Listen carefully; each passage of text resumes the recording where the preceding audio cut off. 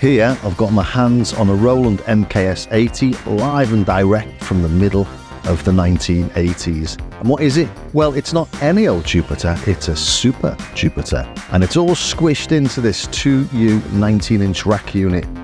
And this was used by just about everyone in the 80s. We've got a bit of Madonna playing in the background, and tracks like this had the Super Jupiter littered all over them. It gives you access to all those Jupiter sounds, but in a much smaller package. It might only be 2U high, but it's very deep and rather heavy, weighing in at an impressive 8 kilograms. And that's because we've got a fair amount under the hood. We've got 8 voices on 2 boards. This is the second of the revisions to hit the market. The first was called the Rev 4, and this is the Rev 5. No idea what happened to Rev 1, 2 or 3. And this one has the IR3R05 filter chip in it, like the JX8P, whereas the Rev 4 had the IR3109 as used in the Jupiter 8, 6 and Juno 60, and by most accounts there's not really much difference sonically between the two versions, but some people do prefer one over the other, and it seems to be equally split from what I can tell between the Rev 4 and the Rev 5. And of course, compared to the keyboard Jupiters, this has the addition of full MIDI control, which was necessary for them to offer the optional MPG8 programmer. Because of course, this was made in the mid-80s when presets were king, and people didn't tend to have a little fiddle mid-song like we all love to do these days. So just like Roland's other knobless 80s classics, the Alpha Junos, the JX3P, the JX8P and the D50, the original had an optional extra controller. And sitting on top of this one, I have the latest version of Retroaktiv's MPG8x, which is their replacement and upgrade on the original MPG80. It's got a lot more going on than the original, and I'll look into that in some more detail in a minute, but this latest version is a little more pleasing to the eye than the original and sticks with the MKS80 blue colouring. You may have seen older versions which is a bit more colourful than this one. And taking a look at the front panel, if you're familiar with Jupiters, if you've either played a Jupiter 6, a Jupiter 8, or you've got any of the software versions, Arturia does one, Roland Cloud does one, and Cherry Audio do the Jupiter 6, you'll recognise the layout immediately. 2 VCOs, a single level between them. We've got cross mod and we've got sync. We've also got 2 ADSR envelopes. We've got a low pass resonant filter. We've got very similar looking modulation options like envelope 2 and LFO for the VCA. We've got key follow, LFO or envelope for the VCF. We've got key follow on envelope 1 and envelope 2. You have that on the Jupiter 6, but you just have a switch on the Jupiter 8. So it's definitely a Jupiter, but is it a Jupiter 8 or an enhanced Jupiter 8 in a box?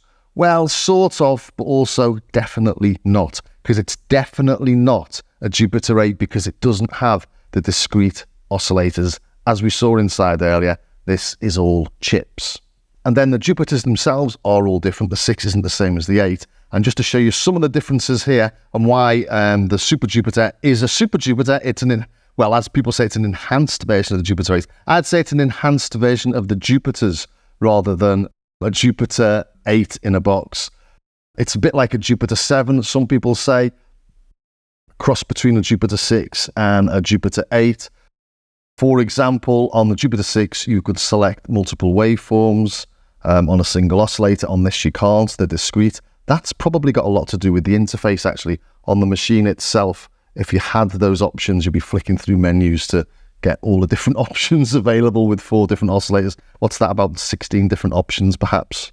If you look at things like the 4 or 5 oscillator shapes, and then a sine and a square and a sine and a saw and a sine and a square and a saw, etc., etc. So I imagine this doesn't have that ability because of the way it's set up at the front panel.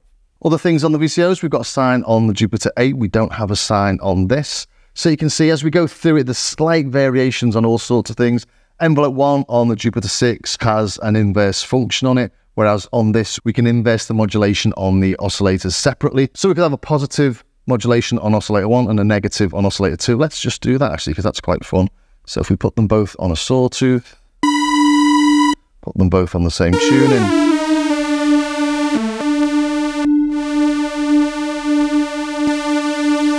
let's modulate oscillator 1 and oscillator 2 with the LFO. So we put the LFO up, and we'll modulate one normally and one inverse.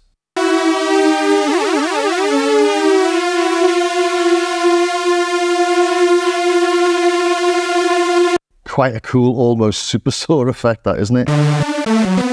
You can't do that on the 6 or the 8. So, yeah, it's not a 7 because it's got more, but I wouldn't call it a Jupiter 10, for example, because it hasn't got 10 voices. So Super Jupiter, I think, is quite an apt name for it. Other things we've got on this that we don't have on the others is Aftertouch and Velocity. So this is the Aftertouch section here.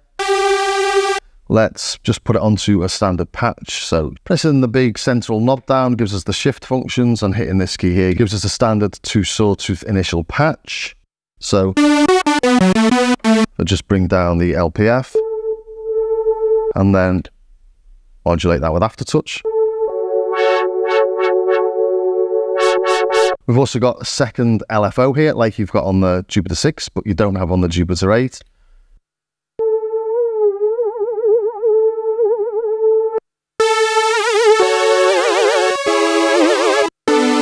On the Jupiter 6, you just have to push a button to access that second LFO.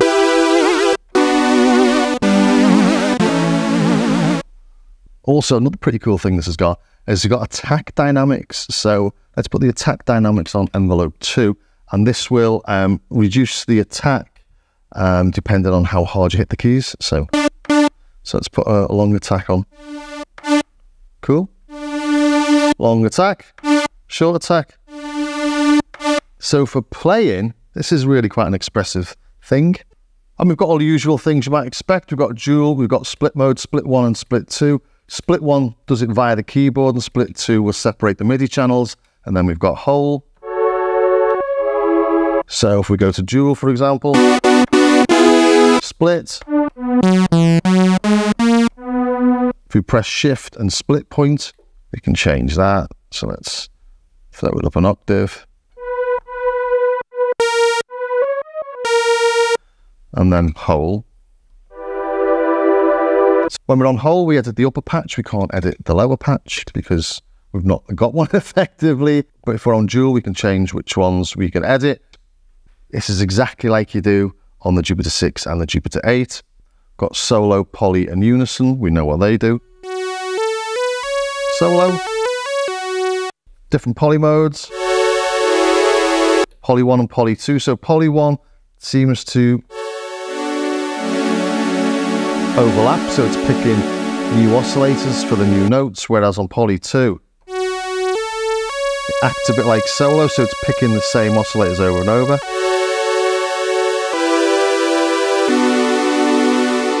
Which is really good for these chord type things because they don't overlap. Then we've got different unison modes as well. Unison detune.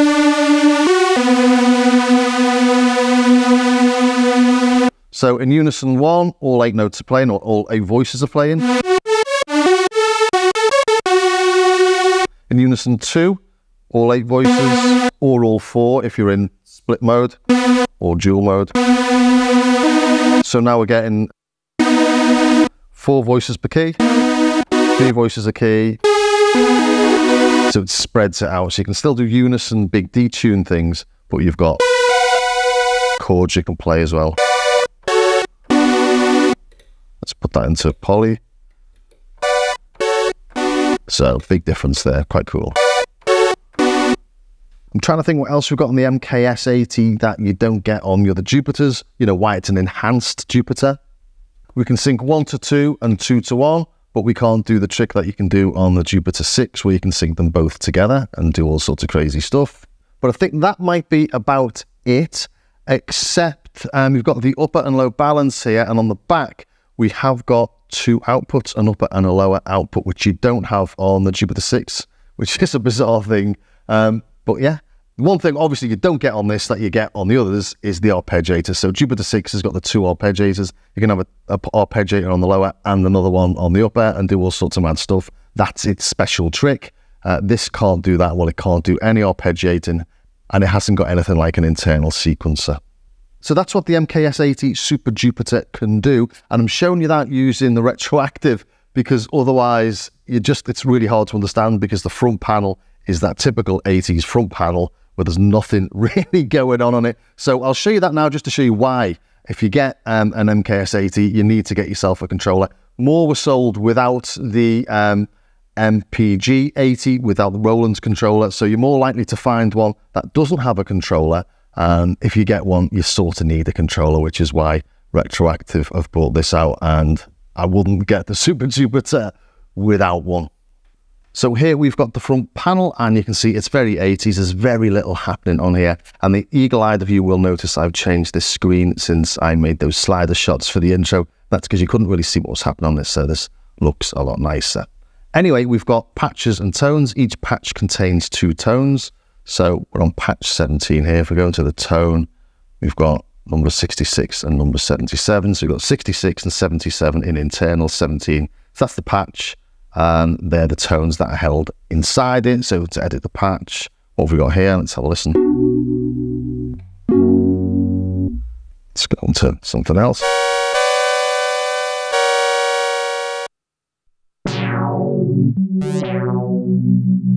And we can go into the tones and then look at what tones we've got in there. So it's just tone 15, so that's a whole patch.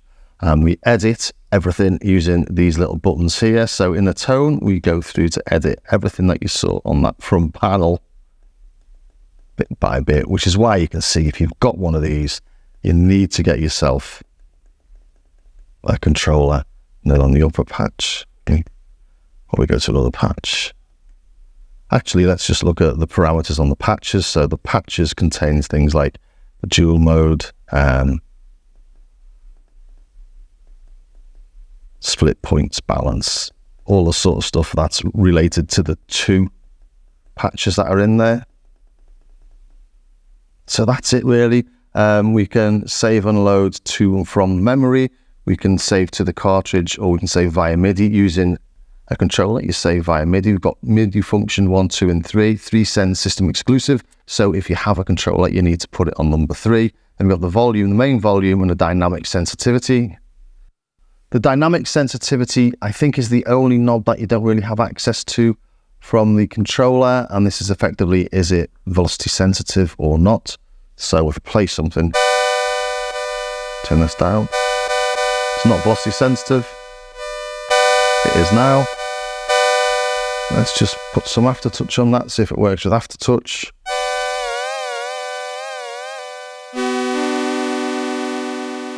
So this dynamic sensitivity is just for the velocity, but I don't think there's any way of accessing that from the controller. Other than that, every single thing you do is via the controller. So let's take a bit of a closer look at the controller now and show you all the little tricks it's got on top of being an MPG80. It's also an MPG8x, basically, because it does extra stuff.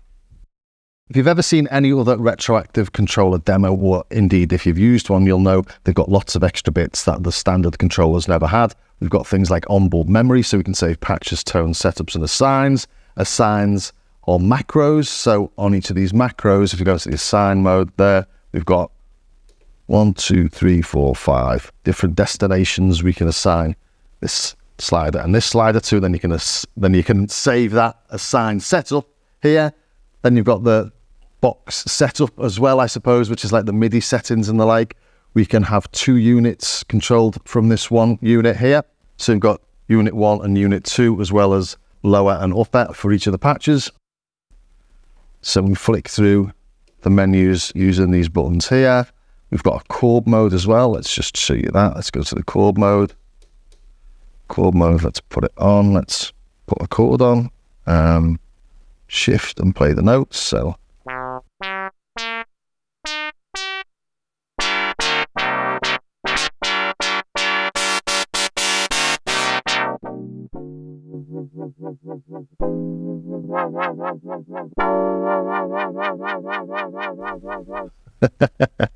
other things we've got, a patch generator. This is pure genius.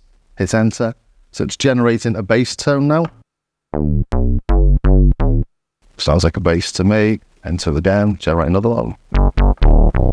So we've got lots of different categories of things we can create to do some brass. Enter.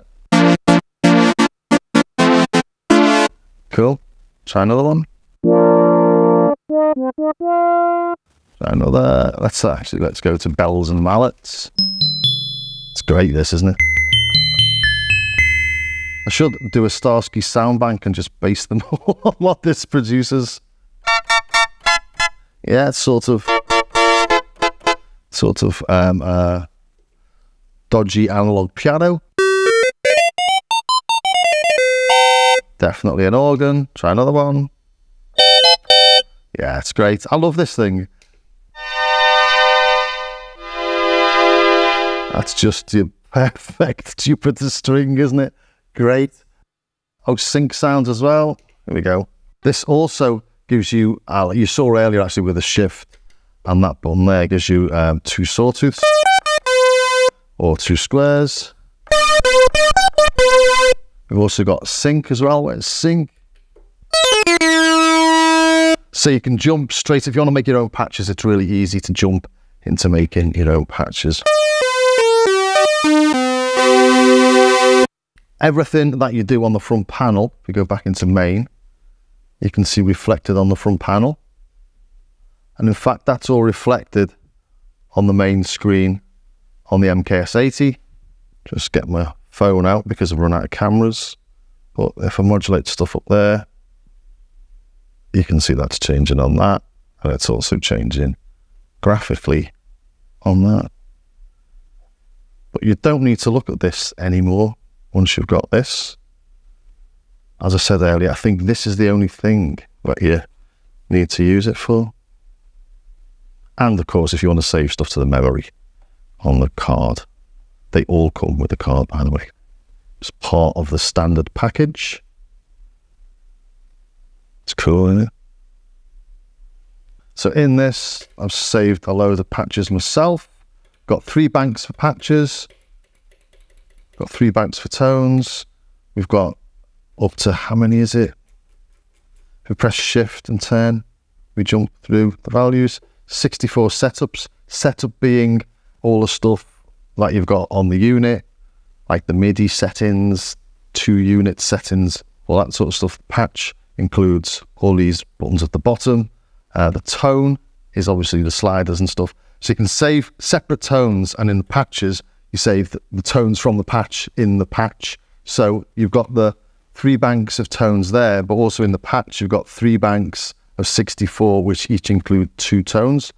That makes sense, but just means that you're not losing stuff when you're editing things. And then the assign, we've got 2 assigned. So I've got one set up at the minute. What's it doing? So that sounds like it's the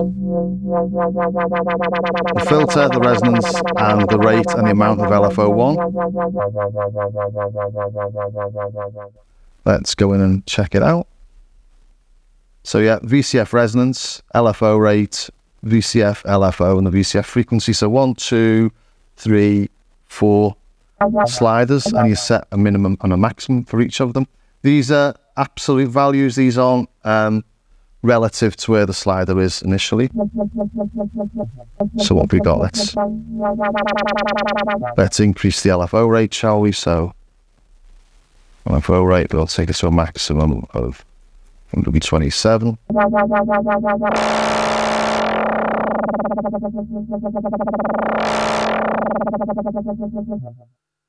And you can see there, this is modulating unit 1, which is the only one I've got, the upper, and it's not modulating unit 2 at all at the minute.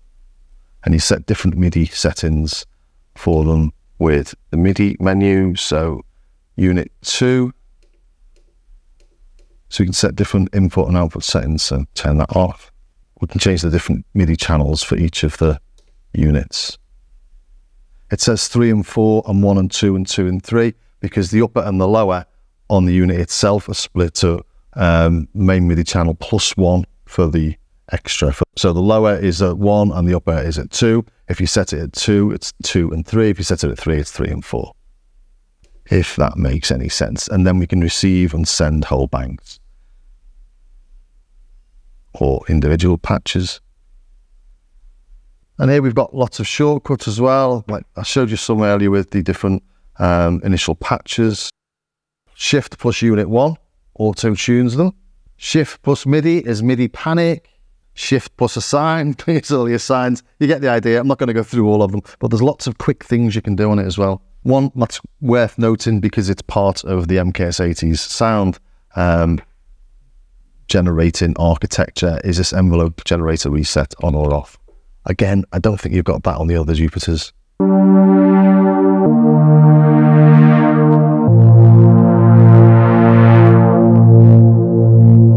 We go to envelope, reset, go back to the main page.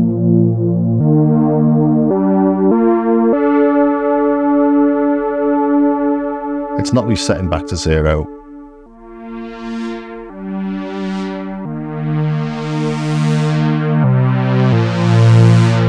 Whereas if we have it on,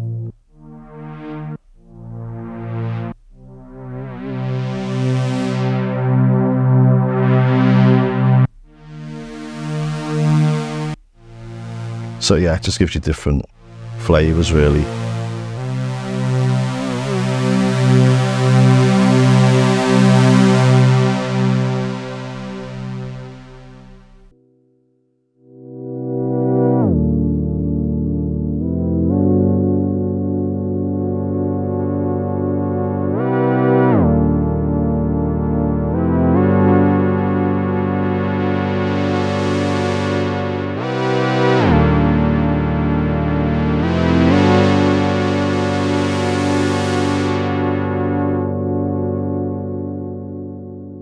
Here I'm using the chord mode on the key step, just using whatever chord came up first really.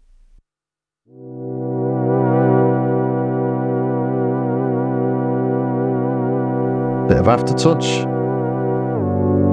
We hear there's glide there. I've got it on poly 2 for the glide, because it uses the same oscillators. You get a nice smooth glide. In fact, in the MKS80 manual, it says that poly 2 is really to do glide with chords. Put it onto poly 1.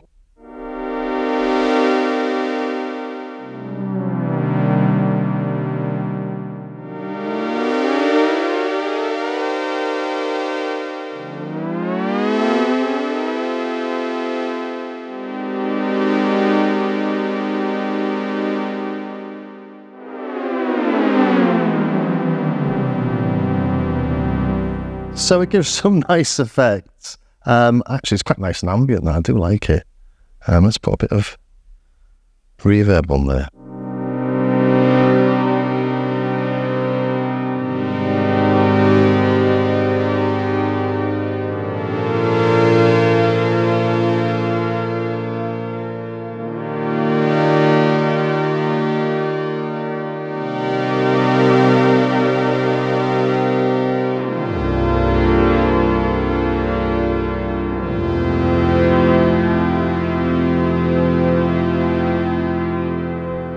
That's all very lovely, actually, isn't it? I like that. Okay, let's have a little play with that high pass as well.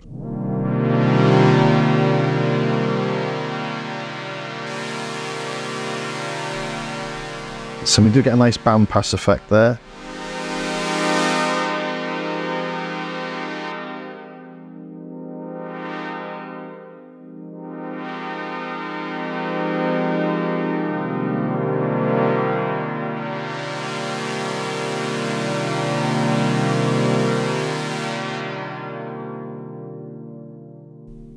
Jupiter 6 obviously has high pass, or band pass, or low pass, whereas the Jupiter 8 has the same as this, a high pass and a low pass.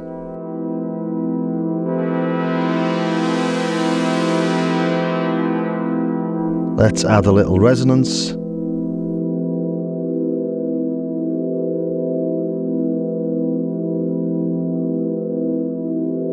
And that doesn't seem to lose much volume or bass, if any at all, does it?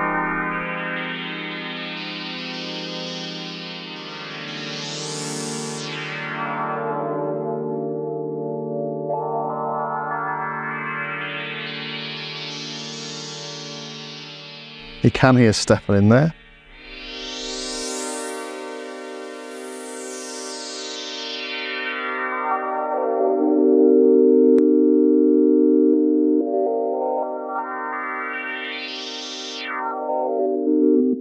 And I think that's stepping rather than pulling out the resonant frequencies.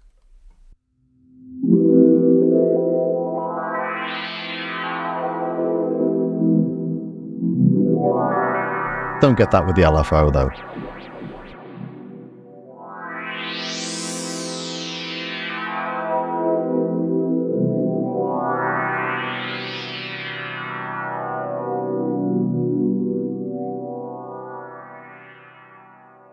And just sticking with this filter for a minute.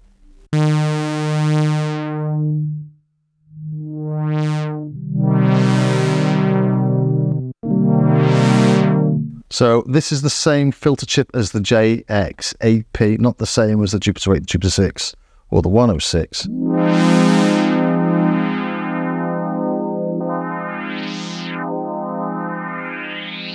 And you don't get self-oscillation, but you don't get it on the Jupiter 6 or the Jupiter 8 either.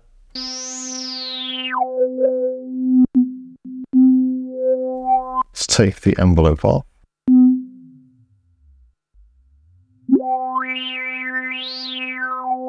It's like my Jupiter 6 though. I actually thought it was broken when I first got it, because people said they self-oscillate. Because they do that, you can hear things happening, but it's not. Because you can hear the filter self-oscillating, but it won't do it without an input. We put these onto squares or pulses. Pulse width to 0, you don't get anything. And again, that's the same as on the Jupiter 6.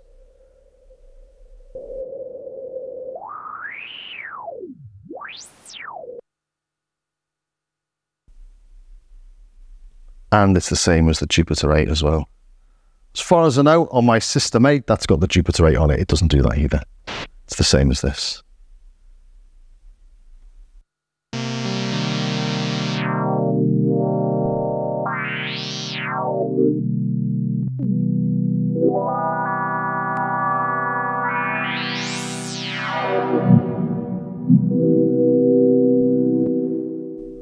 Let's have a listen to some other tones I've made, shall we? We've heard this one before, Robot Sing. Load. Turn that off.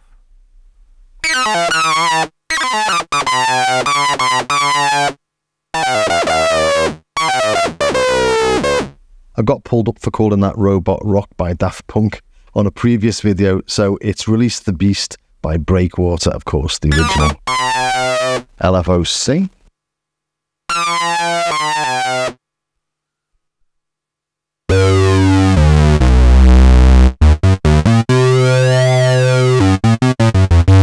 Sync with LFO. Nice, that, isn't it? They're all nice sounds. I did make them myself, like so. Blow my own trumpet a little.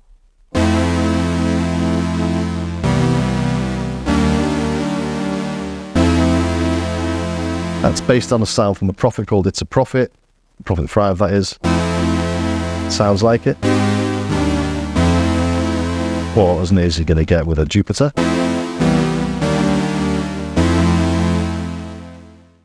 Brass 1. I think that's what you have to do with a brass sound, isn't it?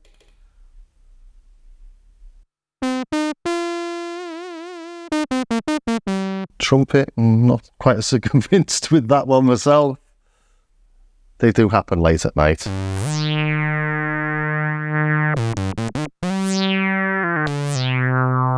Lead sounds, let's put a little.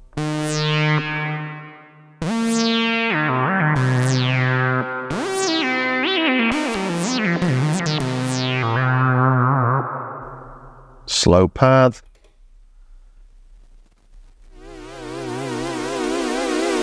What am I doing there?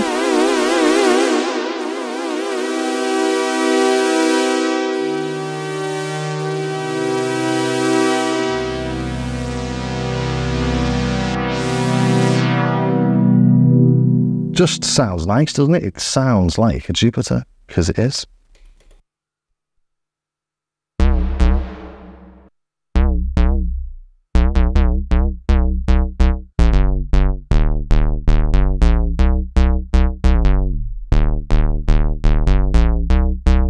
Let's look at some other patches. Patch Bank 2. Oh, Madonna bass.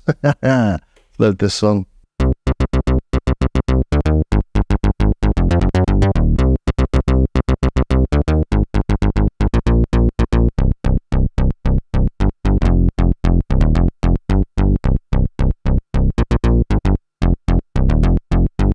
Something like that anyway. That's Trying to Be Into the Groove by Madonna. That was used, or this was used, all over that track. So yeah, I was creating a little version of that. Reso 4 from it. Nice, very Juno-esque. A little bell. All these sounds took seconds to create. And the string, what's the string? That was it. Something like that.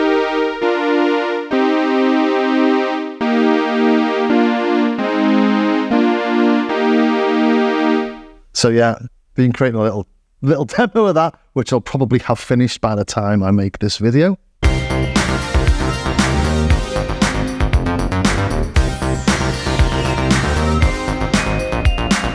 And really was doing that to see, you know, to get a flavour of its sounds. Does it have that 80s vibe? And 100% it absolutely does. So I think I've just about covered everything there. I'm trying to think of anything that's outstanding that I might have missed. We've looked at the differences between this, the Jupiter 6 and the Jupiter 8. I might actually put this up against my Jupiter 6 just to really see the differences in those filters actually, because it's one of those points of contention with people, isn't it? The two cams, it's quite funny really. People do get quite heated about these things. The reason why I got the 5 actually was because I do have the Jupiter 6. So I thought getting the one that doesn't have the same chip in it was a good idea. It's for a different flavour, but gotta say it does sound very similar. But yeah, definitely if you're gonna get an MKS80, get yourself a controller. There's less, as I said earlier, there's less MPG8s than there are MKS80s, and nowadays people like to twiddle, and the MKS80 Plus programmer is a lot cheaper than either the Jupiter 6 or the Jupiter 8, and takes up a lot less space, but you do lose the arpeggiator.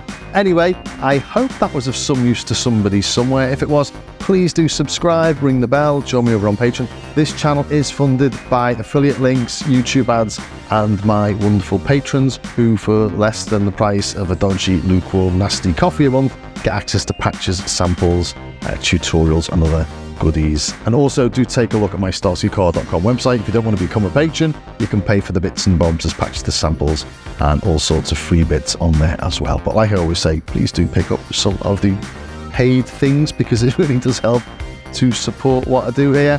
Anyway, thanks very much for staying to the very end, and I will see you next time.